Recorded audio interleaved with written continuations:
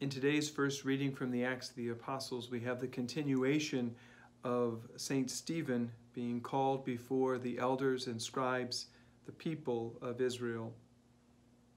He says to them, "You stiff-necked people, uncircumcised in heart and ears, you always oppose the Holy Spirit.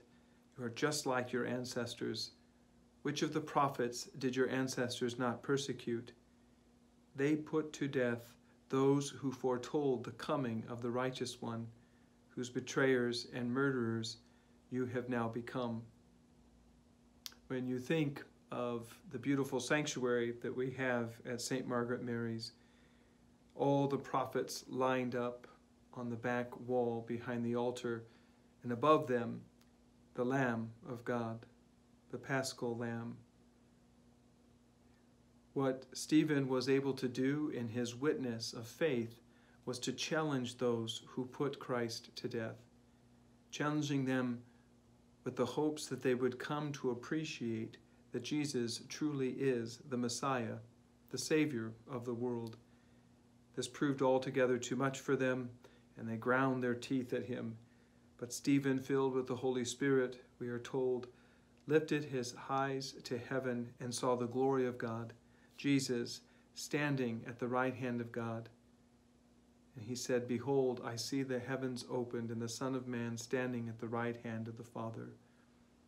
They were told, they put their hands over their ears, and they were so frustrated that they dragged Stephen out and they stoned him. This witness, this testimony that Stephen, in his courage and grace, was able to give, did not deter him from imitating Christ and asking that their sin not be held against them for killing him.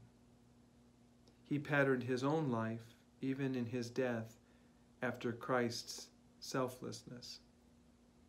Let us pray today, in the times that we are challenged, in the times that we are discouraged, that we might see, in some semblance of what we are experiencing, the desire for God to act through us, that our patience, our kindness, our long-suffering, our forbearance might bring to the situation the peace of Christ, that we might be reconcilers, that we might offer forgiveness, that we would imitate Christ not only in his suffering, so that we might follow him in his glory.